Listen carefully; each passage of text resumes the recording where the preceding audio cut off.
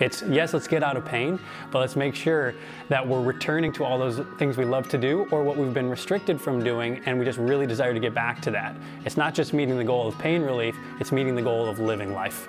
I'm Andrew Eccles, and I am a physical therapist and the owner of Loon State Physical Therapy in Minneapolis. Our services continue to tailor towards helping people not just in the short term, but in the long term as well. And so our foundational beliefs here at Loon State Physical Therapy continue to be wrapped around the aspect of breaking down any labels people put on themselves or what society has put on them. The whole aspect of you shouldn't do this or you should stop doing that should be broken in the context of we are meant to do so many things and our body is capable of so much. When you enter our doors, what you'll receive here at Loon State Physical Therapy is a person or a therapist here to listen to you.